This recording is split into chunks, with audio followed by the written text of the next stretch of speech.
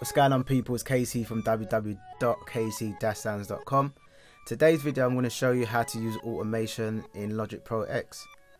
So first of all, automation is a useful tool for manipulating anything, any parameter within your synths or in your volume changes, or just tweaking certain parts of your sound, your song, just to make it a bit more interesting. So first of all, I'm going to show you how to automate your volume used on this synth part here. I'm going to show you two different modes in automation that you can use. So first of all, to get automation up, you can click on show automation, or you can go to mix and click on show automation. But what I like to use is A. So if you just click A, it will show you automation. It's a shortcut, it's worth knowing. Speeds things up, speeds up your workflow. So for this one, I'm going to turn the automation on, click A. And then there's a couple of ways you can use automation.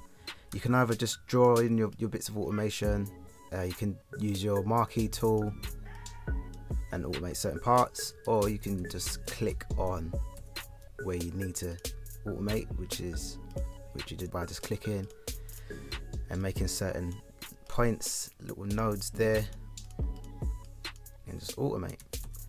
Or you can do it in real time. So you can click on touch, which means you can move the fader, but wherever it was before you moved the fader, it will jump back up onto that point that it was originally. Let me show you, because it will make more sense.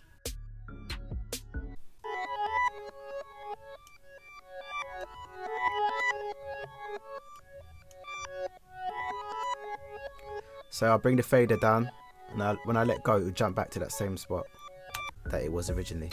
I hope that makes sense. Me personally, I don't really like to use touch. I much prefer to use latch. So when you use latch, what it does is wherever the fader is, it will stay at that point. And for me, I prefer that. Here's an example.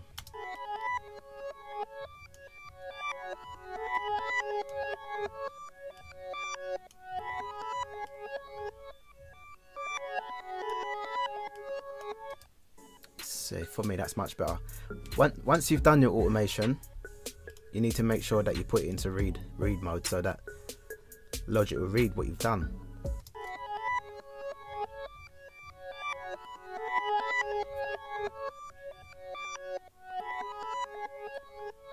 I prefer to use latch. I find it way easier than using touch mode.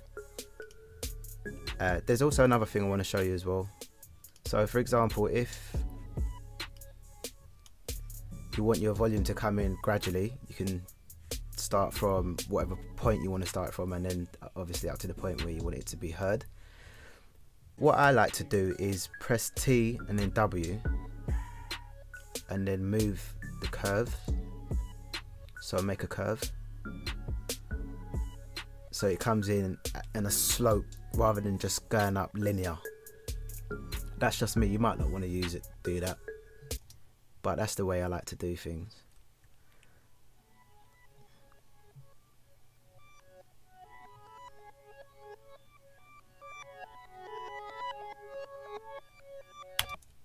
I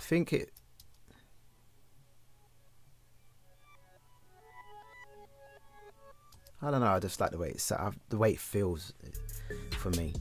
So yeah, that's how to use automation, and that's just the volume. Next video, I'm going to show you how to use automation for other parts of your song or your beat or whatever it is you're trying to automate. So I hope this video has helped. It's just a brief overview on how to use automation. Hit the like button if it's helped. Hit subscribe, keep up to date with stuff that I'm doing. I appreciate your time. Thank you for watching. Music is life. Peace.